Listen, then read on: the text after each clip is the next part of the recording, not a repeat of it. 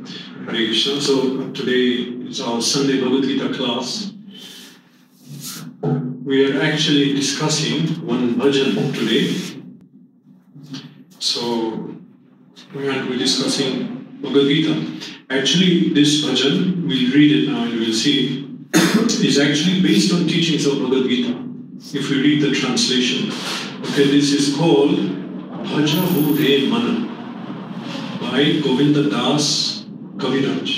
He is coming in Acharya, he is an Acharya in the Parampara of Gaudiya Vaishnava Sampradaya. So he says in this song, he is lamenting. I'll read the whole song. So as I said, we are discussing because Bhagavad Gita's teachings are encapsulated in this song. Okay, there are 4 texts, so I'll read it. O mind, just worship the lotus feet of the son of Nanda, which make one fearless. Having obtained this rare human birth, cross over this ocean of worldly existence through the association of saintly persons. Both in the day and at night, I remain sleepless, suffering the pains of the heat and cold, the wind and the rain. For a fraction of flickering happiness, I have uselessly served wicked and miserly men. What assurance of real happiness is there in all of one's wealth, youthfulness, sons, and family members? This life is tottering like a drop of water on a lotus petal. Therefore, you should always serve and worship the divine feet of Lord Hari. Text 4, last text.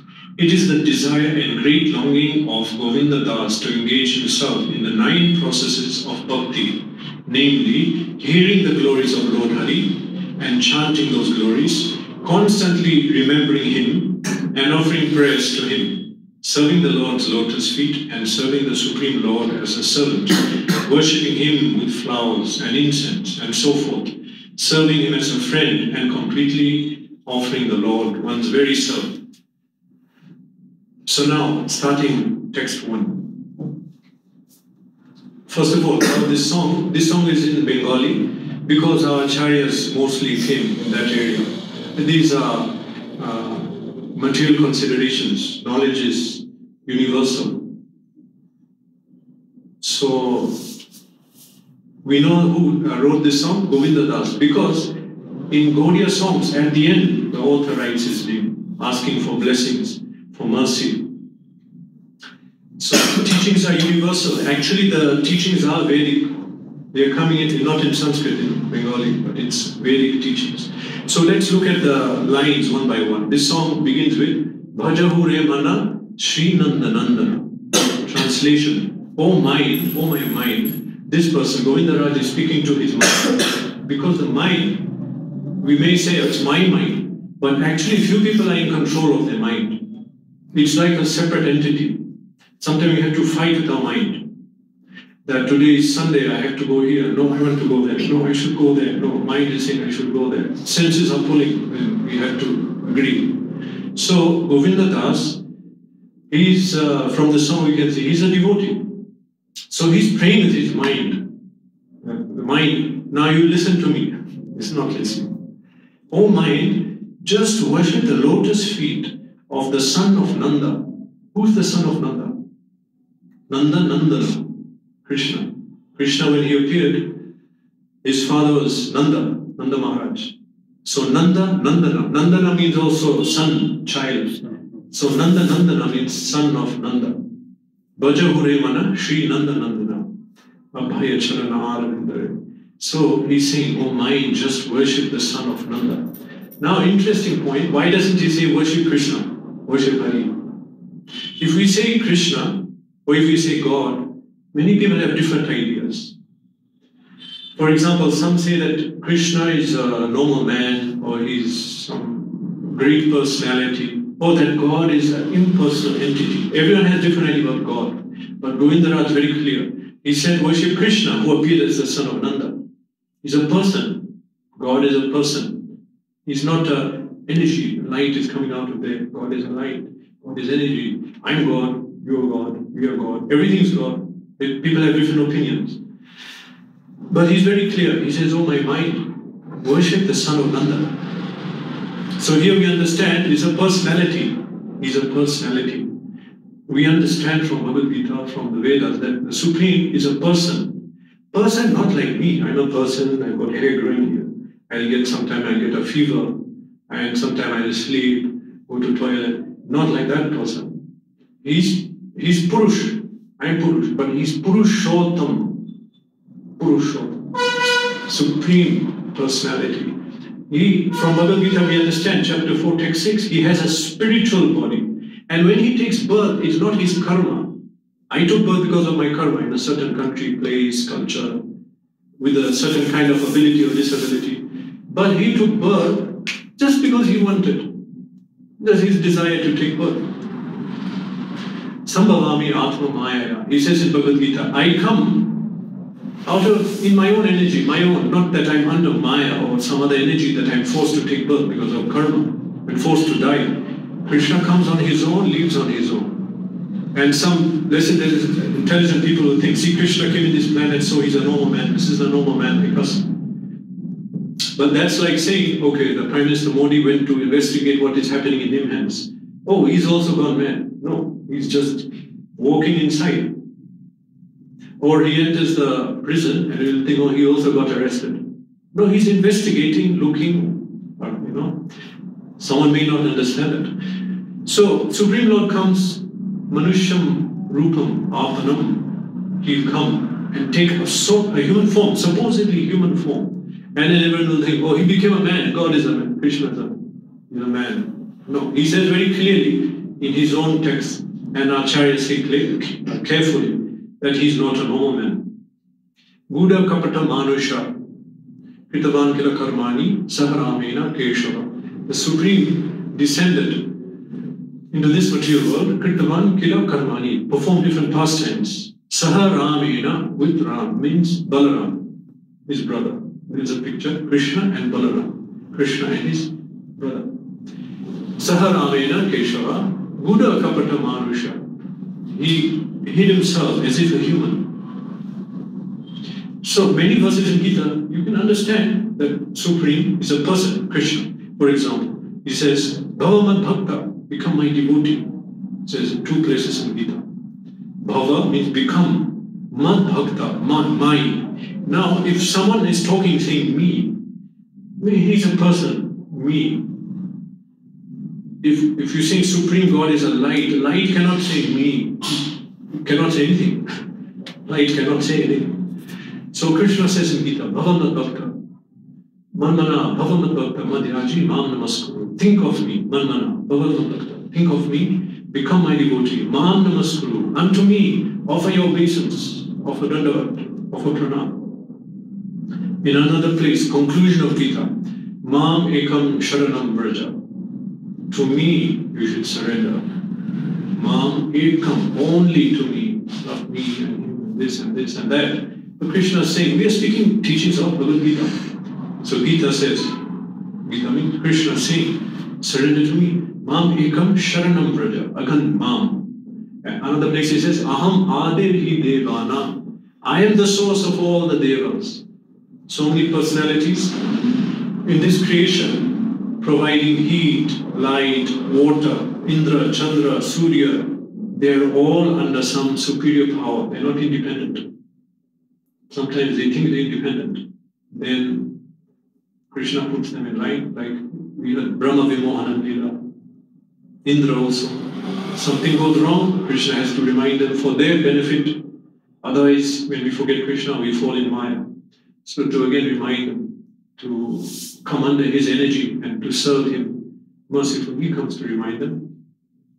So Krishna says, Aham Adir Hi Devanam. All these different devas who are administering this universe, they come from me. I am their source. Aham Adir. Adir means beginning. I am the beginning or source. Aham Adir Hi Devanam. All the living entity, the demigods. I am their source.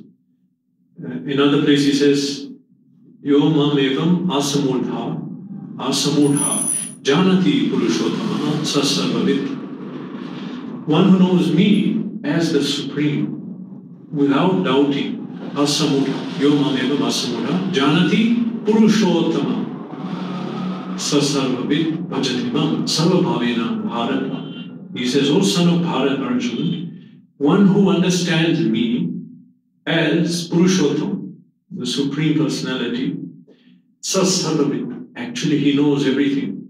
And it's not easy to come to know Krishna, to know him in truth, without doubt.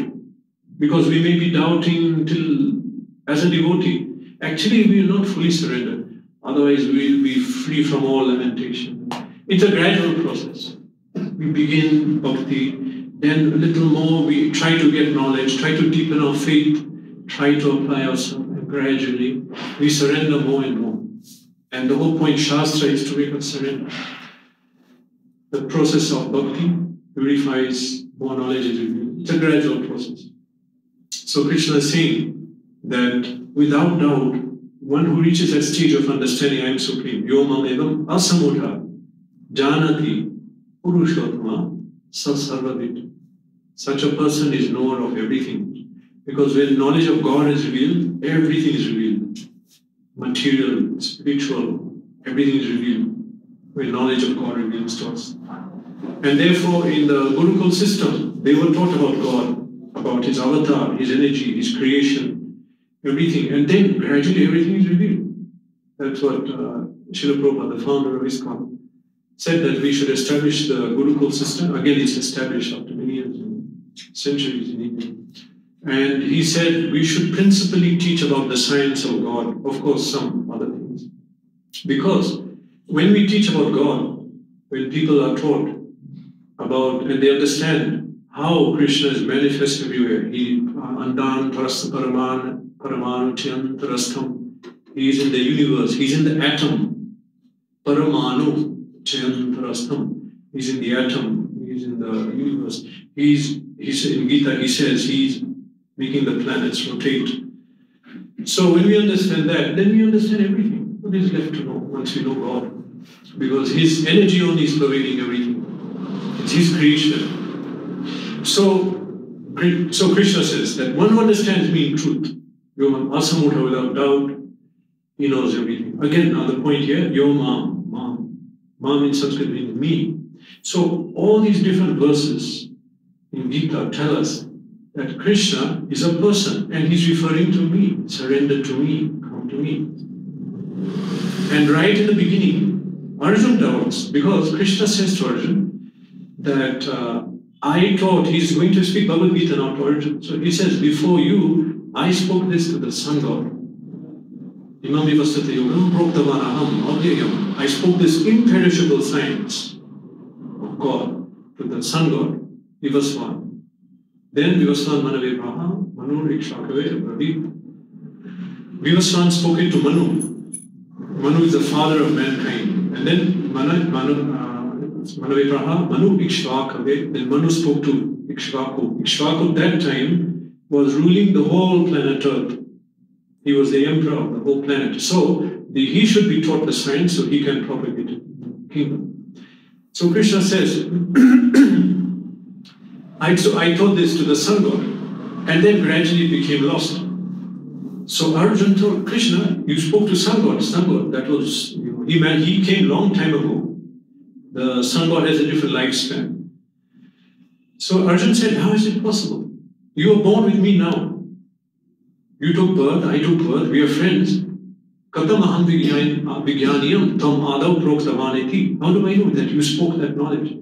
Then Krishna says, that I took many births and you took, but you forgot and I remember. He's telling the difference between both of them. Because Krishna is supreme. He's not a normal man. He remembers everything. We forget past. And some are doubting, I have a past. First life, only one life. No, Gita says that. Okay, so in these hints are given in Gita that Krishna has a spiritual body, spiritual form, and he's a personality. Therefore in this song, Govinda Das says that worship Nanda Nandana, Krishna who came as son of Nanda, worship him. He came as son of Nanda. But he is Aja, we shouldn't forget. Gita says, Ajo Sanapiyavayatma. Krishna says, I am not born, I am eternal. Then why we celebrate Janmashtami? Janmashtami, Krishna apparently appeared. It was a transcendental pastime. He appeared, it was like a Leela. But you have to read how he appeared. He didn't come from the womb. It's written very clearly in Bhagavatam. He entered the mind of Vasudeva, his father. Then he came to the mind of Devaki. Then he appeared with 4 hands as a baby with golden jewels, beautiful hair, dhoti. Have you heard anyone born like that? No? Jewels, dhoti, beautiful hair. No, not a normal birth. It's a Leela. So Krishna is Raja. So now, here he's saying, Govindadas, worship son of Nanda. Then he's saying, 2 things will come out of this. Worship the son of Nanda, which make one fearless. 1. 2, that having obtained this rare human birth and engaged in worshipping son of Nanda, cross over the ocean of worldly existence. Bhava Sindhu, very not easy to explain into English. Bhava Sindhu, ocean of material suffering, ocean of birth and death, ocean of worldly existence. Basically, we are in Maya. We are in a material consciousness whereby I am thinking I am this body, I am from this country, I am a man, I am a woman. Because actually we are souls. Bhagavad Gita says we are souls. Dehinosmin yata dehe kavalai vanam jara. That we are a soul trapped in this body. Body is temporary. This body is like a shirt. At night I change the shirt. I keep changing different cloth. So simply body will keep, the soul, we will keep changing different bodies. We'll keep changing. We are not the body. So we have to understand that. So what will happen if we worship Son of Nanda? We'll realize I'm not the body. We realize, we come to that realization. That is 1. Second, fearlessness comes. Fearlessness is born. So he says, just worship Son of Nanda, which make one, just worship the lotus feet of the Son of Nanda, which make one fearless. Abhay Charanaravinda. Charan is feet. So, a name of Vishnu or Krishna is Abhay Charanaravinda, which means fearless, one who has lotus feet, which if we take shelter of, we become fearless. So that's the meaning. So, how is that? People who are in ignorance, they are having lamentation, anxiety, and fear. It's people who are more in ignorance and not having knowledge, they are more in this state. And lower life forms, animal life forms, they are much more in fear and lamentation because they don't have knowledge, they cannot understand what is happening in this world. Okay, simple example, Diwali. We see so many stray dogs, where do they go? They get afraid, they run away.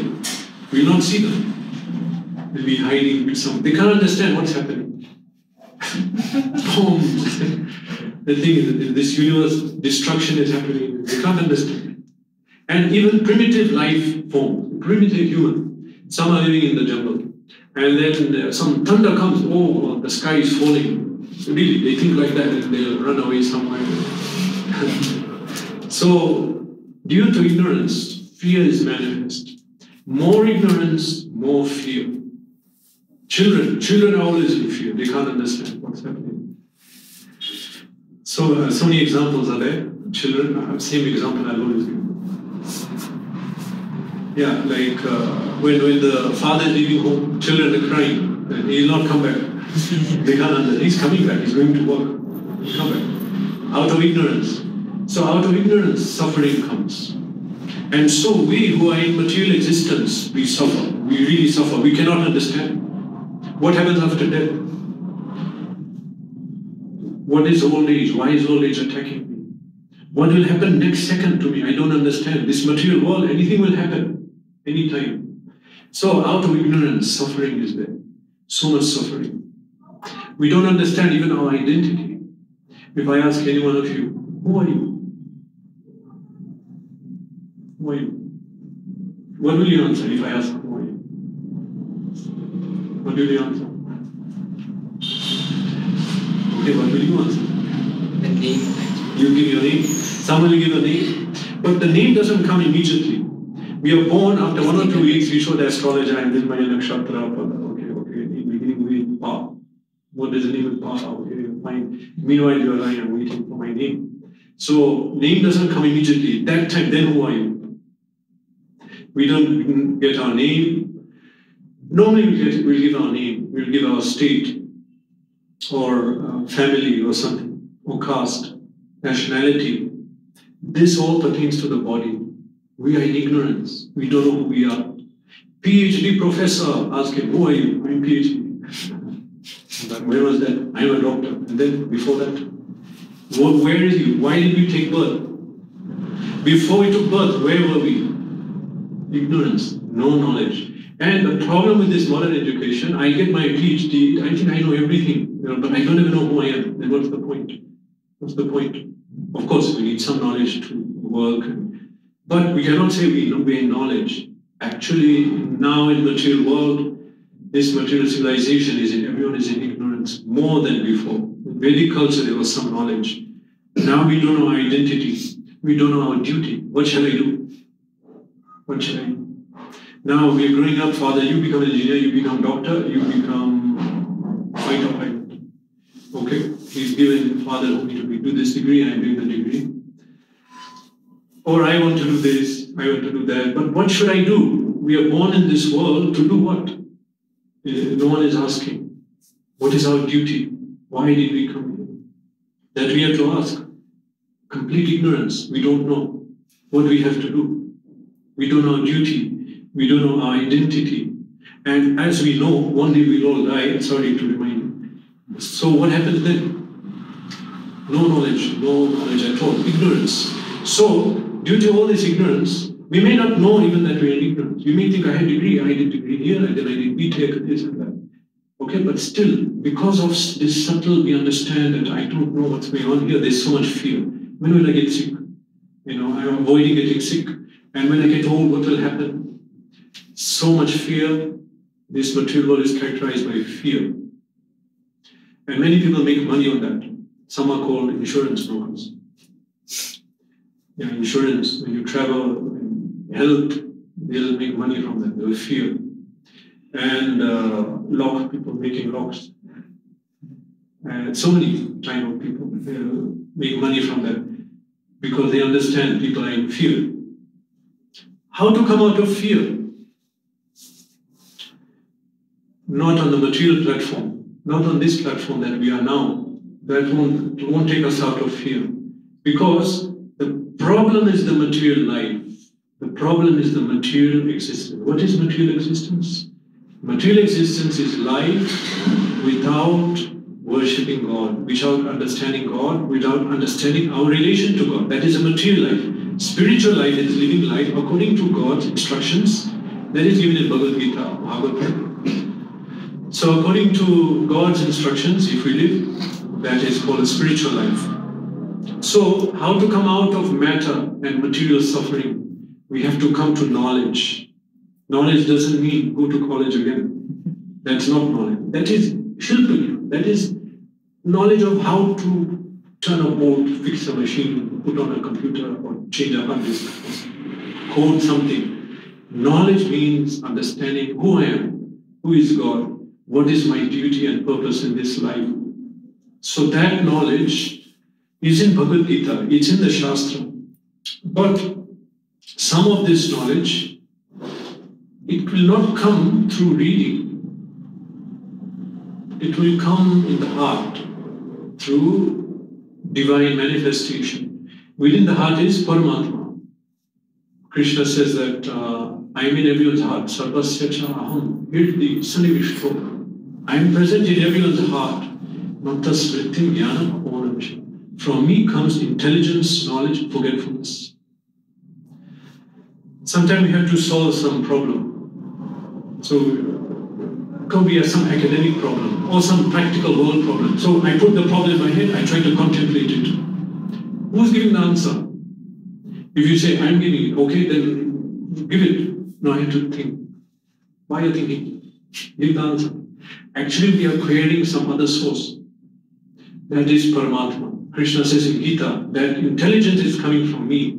What we call intelligence That is Krishna giving knowledge from inside. He may give, he may not give. Depends on our karma, sukriti, so many things. Some have more knowledge, some less. But now we're talking about material knowledge. Now we want to get spiritual knowledge. I want to understand who I am, what is my duty, why I took birth, what is my real eternal identity as a soul. Not in this life. In this life, maybe I took birth in a kind of body, in this state, caste, this gender. But what is my eternal identity? Because next life it will change and change again. Different country, different family, different religion, different culture. But something is not changing. Me, myself. That identity as a soul. So what is that? I want to know. That will come by divine inspiration. The Paramatma will reveal. But how? When we begin to worship Krishna, because out of bhakti is born knowledge. That knowledge will come through bhakti, devotional service. Therefore, Krishna tells Arjuna that I am giving you this knowledge, but finally, you also have to approach a guru. Pariprashnena, panipadena, pariprashnena, sevaya. You have to approach him, serve him, and ask questions. So now what happens is, the system is, even to get knowledge from Krishna and to understand about God, Krishna said, you have to approach a guru. That guru is my representative. He will communicate and speak, and then we understand that Krishna is speaking to the guru. Then he will give you how we will come out of our predicament, our problems. Arjuna was in a big problem. Then he surrendered to Krishna, and Krishna very simply picked him out of that problem. Okay, that's okay, no problem. For us, we will not see the solution. We don't have that consciousness. Our knowledge is covered, but Krishna will reveal it. But for that, we have to follow his edict, that we have to practice bhakti under the shelter of a pure devotee guru, and then knowledge will come in the heart.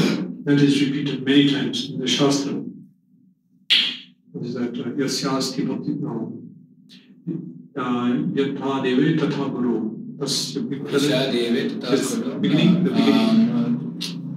Yasya deve paramate yatha deve tatha guru tasya hi katitartha prakashante mahatmana. One who has implicit faith in both the Supreme Personality of Godhead and the Guru, to him the import of Vedic knowledge, prakashante mahatmana, is revealed in the heart. So this ignorance that we feel, which is leading to fear in material life, can only be solved by us becoming self-realized, realizing our true identity and God realized. That is the way. And this is what Krishna is speaking in Bhagavad-Gita to Arjuna. That whole system is speaking, how to do that. It's a science. It's not a blind faith or belief. What do you believe? Do you believe in it? Do you believe in reincarnation? This is science. Vedas are presented very clearly as Atma Vidya. That is spiritual science to be learned. It doesn't depend on our belief or not. I don't believe fire will burn me. It's not in our religion to believe. So it won't burn. It will burn. Reincarnation is a fact. But I'm a Hindu. I am not a Hindu. We don't believe that. Whether we believe or not, soul takes birth again. And the proof is given in Gita. In this one life, we take so many bodies. We take a 1-year-old body, 10-year-old body, 20-year-old body. The bodies keep changing, but something inside is not changing. I still know that I am still Murari. I didn't change.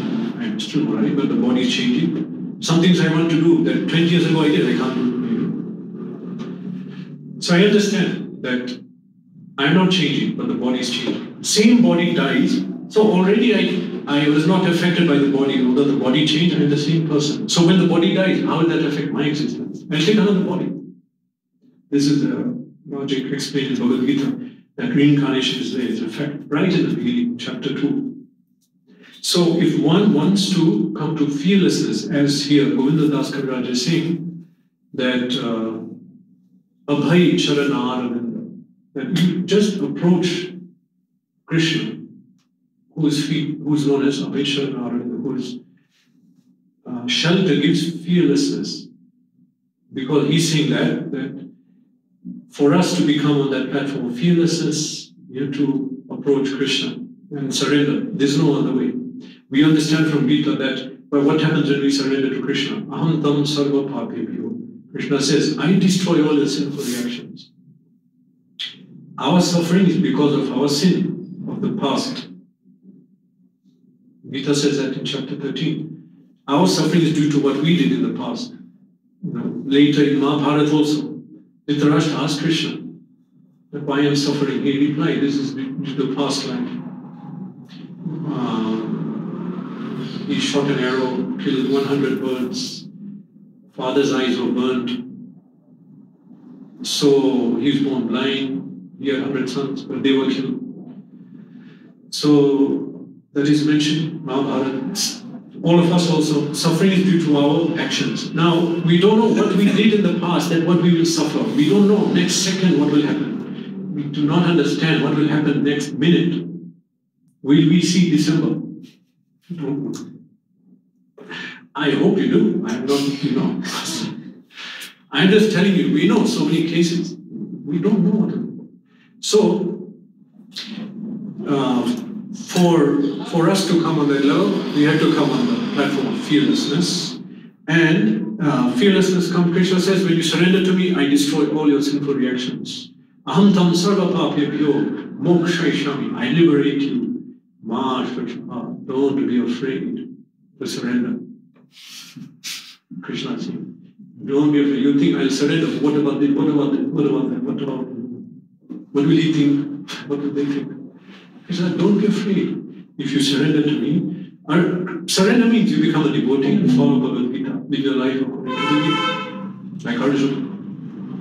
Okay, he was told not to fight. Then he said, okay, I'll follow you. Karishe Vachanam, I'll follow you. Follow means he did his same duty, but now for Krishna, under Krishna's guidance. So this is text 1, okay? So much can be said. Going into text 2. Text 2, here it says, Govinda Das is saying, both in the day and night, I remain sleepless, suffering the pains of the heat and the cold, the wind and the rain. For a fraction of flickering happiness, I have uselessly served wicked and miserly men.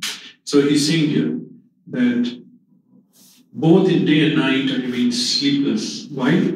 Suffering from pains of heat, cold, wind, rain. So he's just explaining the nature of this material world, which I don't have to tell you. All of you, Bhagavad Gita says, Anityam Asukham Lokam. This material world is Anityam.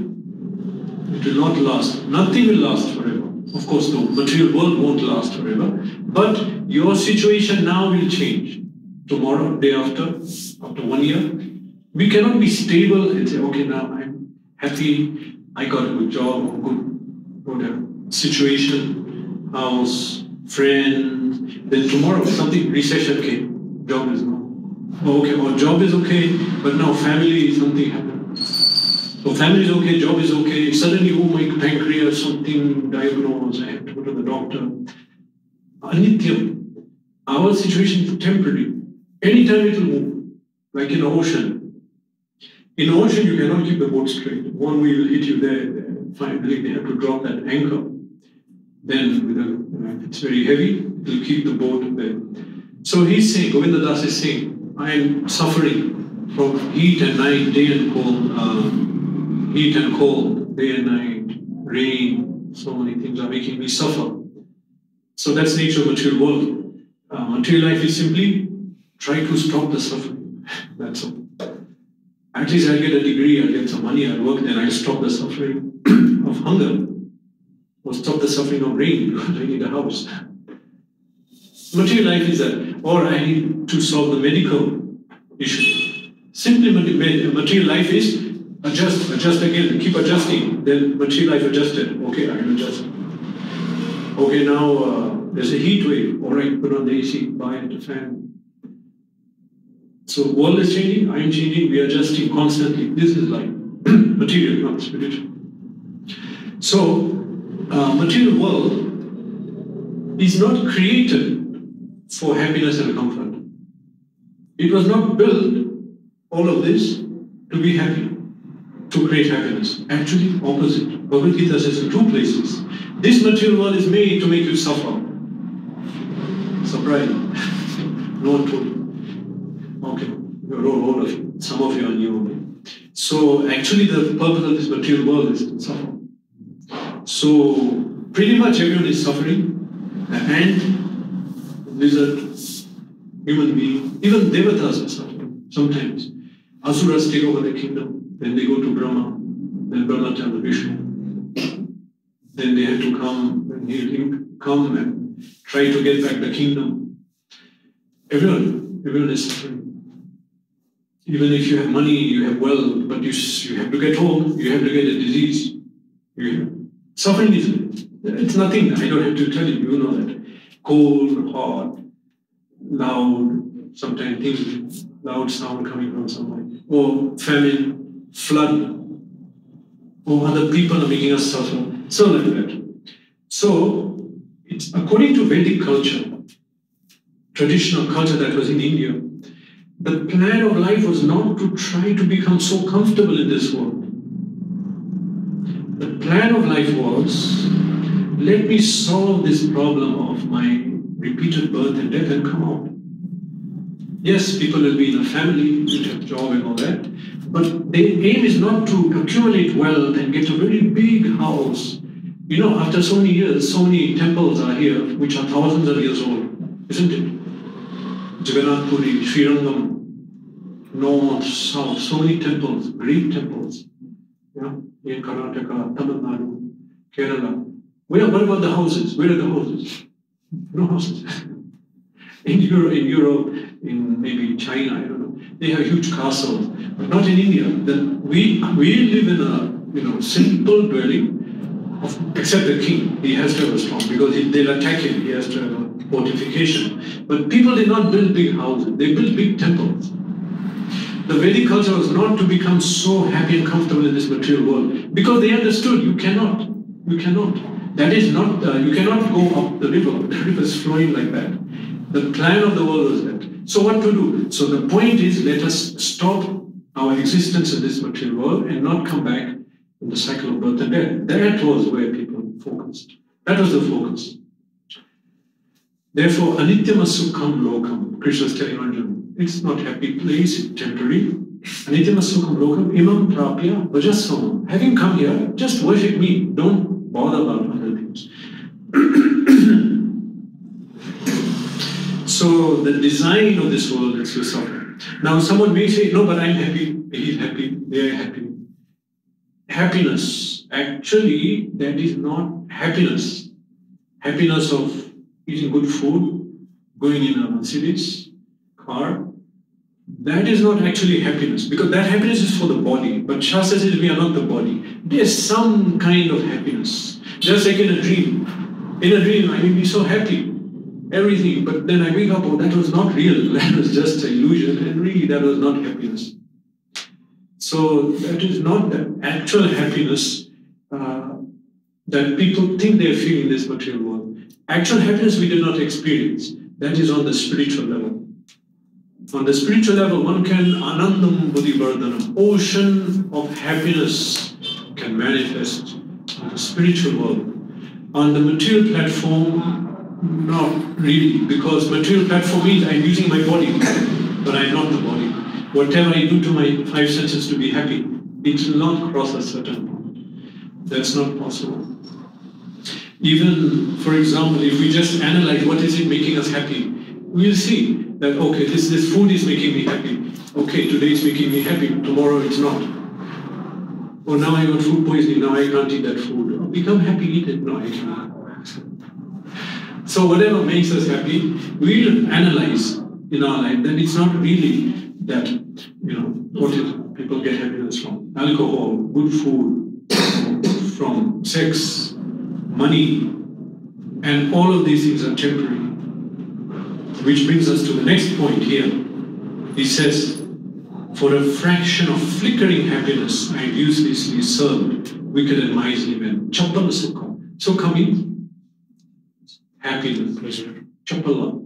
Chappala means chappala. Habit.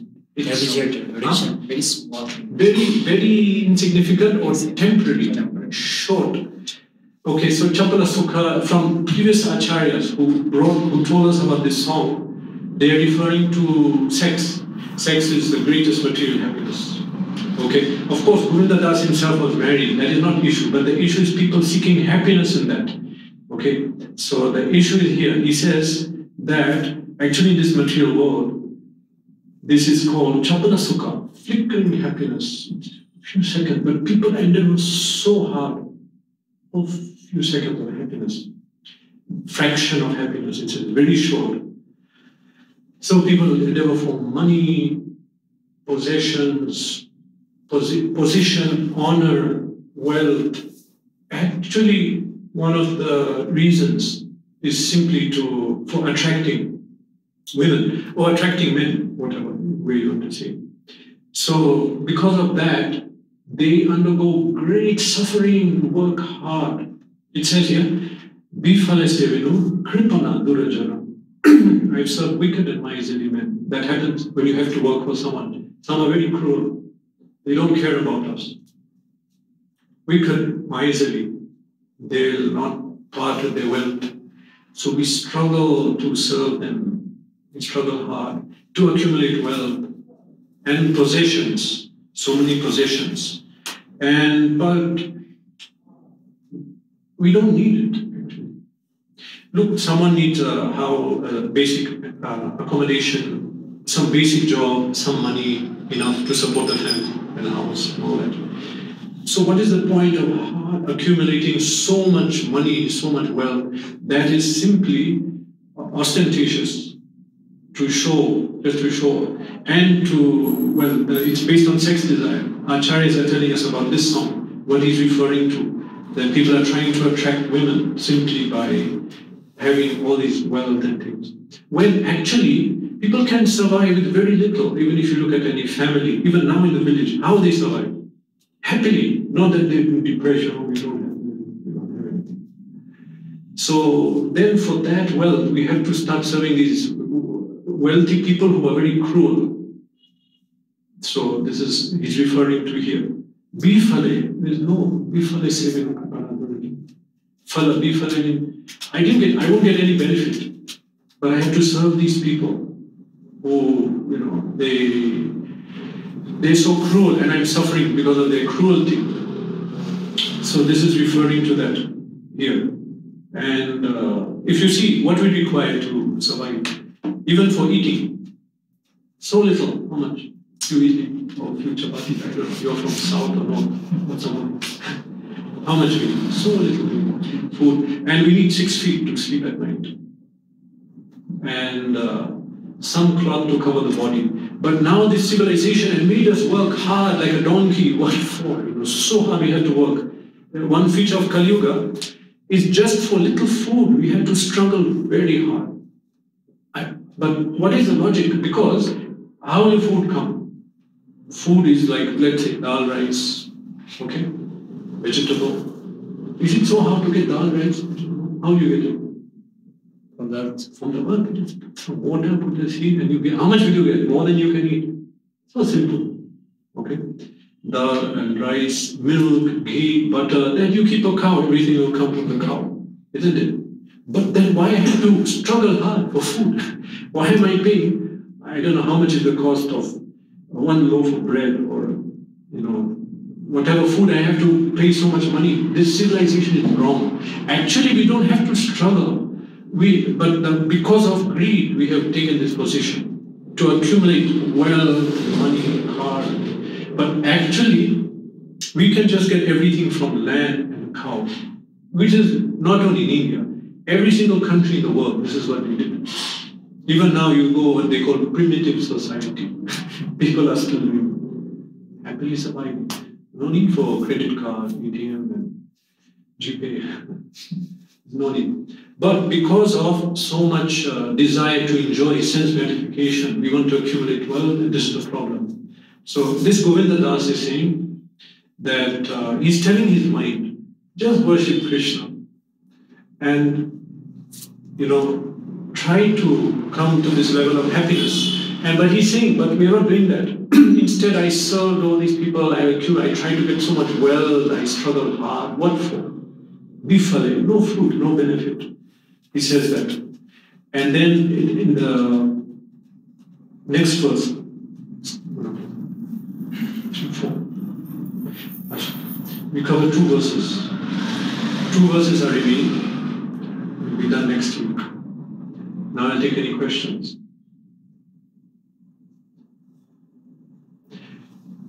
So we normally do Bhagavad-Gita theme. This is not Gita, but as you can see, all the teachings of Gita in the verses. What he's longing, what he's thinking, what is his aspiration. The question. Okay, so Hare Krishna.